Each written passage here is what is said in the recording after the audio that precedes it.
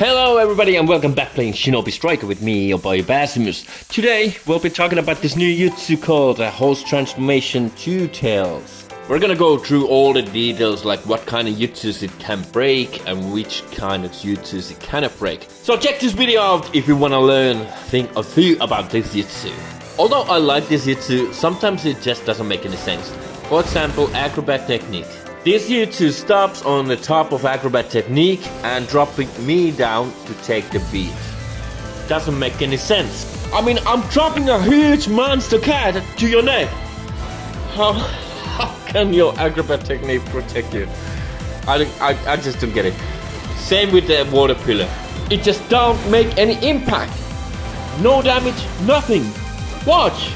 Two-tailed beast's animation stops on top of that water pillar. It makes no sense. But then again, at least with the wooden dome, you can break the wooden dome, but you can't really hurt your opponent. And with the Susanoo armor, you can break the Susanoo armor, but you can't hurt your opponent. But yeah, there's one thing you can do. You can break Sand Shield, for example, and you can damage your opponent. And there's something else too. I mean, you can go inside a Guiding Thunder barrier with this jutsu and hurt your opponent, of course. Now please notice that this jutsu can be damage casted, meaning that even if you take damage, this jutsu will go all the way through to the very end. And one more thing guys, you can detonate the Burning Ash using this jutsu. Yes sir. Now don't be going anywhere, because now we're gonna fight and face off. I wanna rate this jutsu so you know that should I buy this jutsu or no. And I made the best possible build I could ever think of with this two-tailed beast. We got Holy Night Claws, we got Glimmering Flame, we got Samadare, Ninja Hound, and paired up with the two tails we got Tornado High. So guys, did you know that you can cancel out from the two tails jutsu? It's really easy, to be honest. And canceling out from jutsus like this is really fun, to be honest. I like canceling out from combos, and now you can even cancel out from the jutsu. But guys, take my advice. Just be careful when you cancel out from this jutsu, because if you cancel out too early, you will immediately lose your jutsu. And you need to wait whole 19-second cooldown to go back up again. 19-second cooldown is a lot to wait.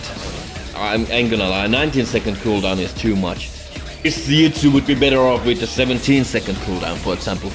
And not only that, this jutsu has only 2 stars damage rate. 2 stars, so it's not really doing that much damage. And there's something else too. If you cast this jutsu be under the tree in a pit match, it won't cast the jutsu at all.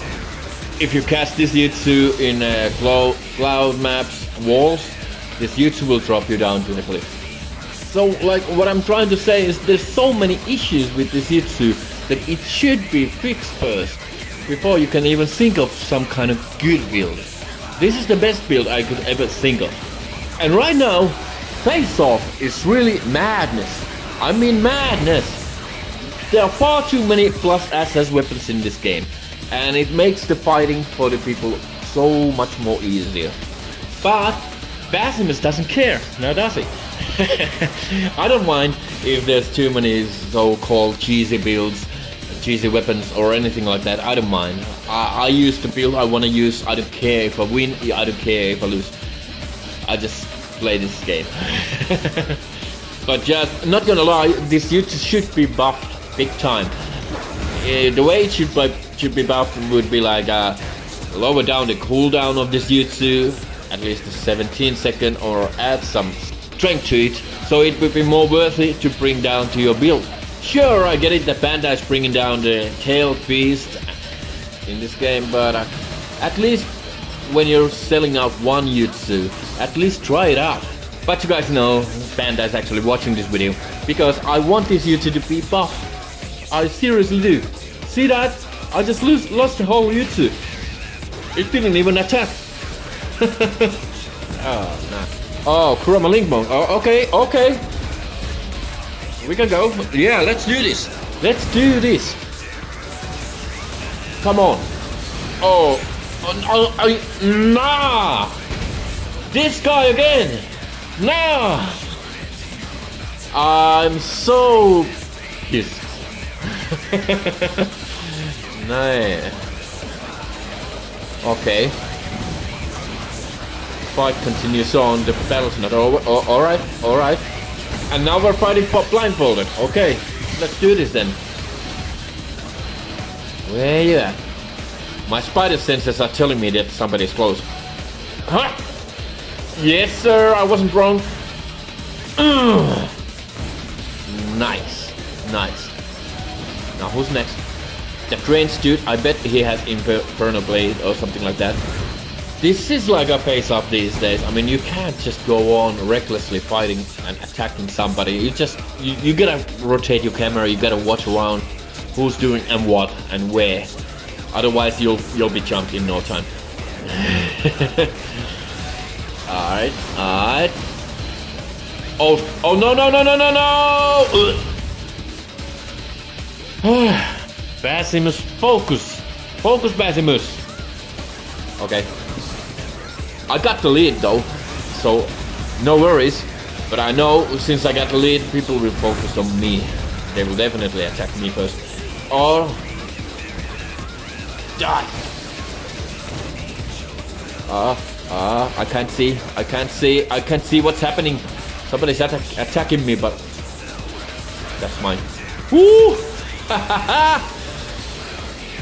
Come on, guys. Come on, guys. Catch me if you can. Catch me if you can. I got the lead. So, out of 5 stars, I'll rate this jutsu to be 1-star jutsu. I wouldn't recommend to buy this jutsu until it gets really buffed and fixed.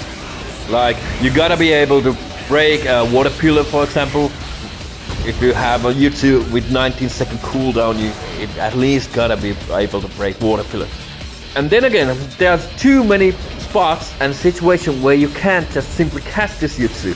So I feel like buying this jutsu is more like a waste of money. I mean, if you gotta pay to get at least one jutsu, I hope that one jutsu would be so well tested and so balanced that it works well. But guys, this one just simply doesn't. So I don't recommend to buy this jutsu. Yes, sir! Who's the best? Who's the best? Basimus is the best. Guys, thank you all for watching my video. I hope you learned a thing or two about this new jutsu. Basimus out.